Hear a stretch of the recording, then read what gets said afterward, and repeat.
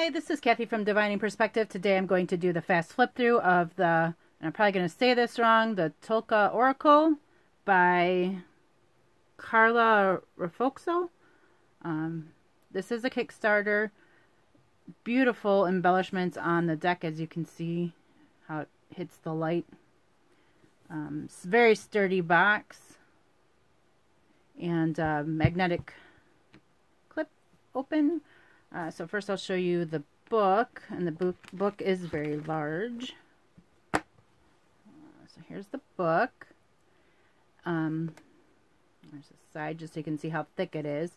And then the book is broken down into, or the cards I should say are broken down into symbols,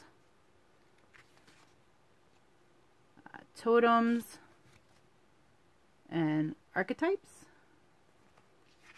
And then for each card, each card is numbered, which is really good and helpful. And then there's a little poem, the elements that the card are associated with, symbolism of the card, and then an oracle meaning for each card, reverse position, or reverse meaning for each card. Sorry, one of those days, I swear. And then the teaching of that is associated with that card. So, beautiful book. And then, so for this box, it does have a foam insert. However, the foam insert is not attached or glued. And I think when I got this deck, it was like this. So the ribbon was underneath. However, I find that the cards actually slip underneath the foam.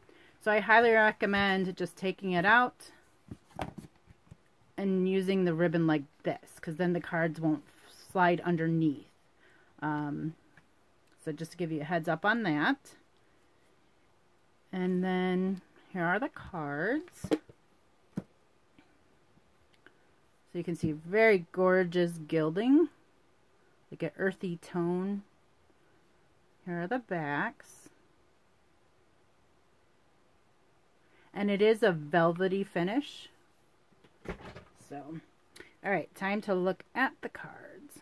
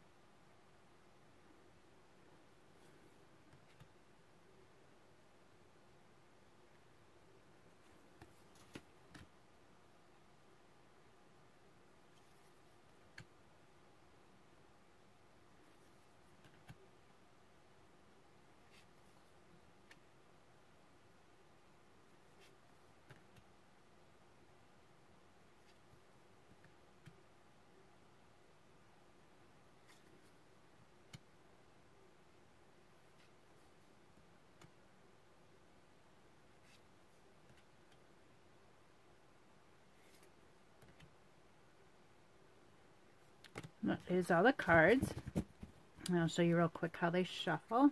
They do shuffle very nicely.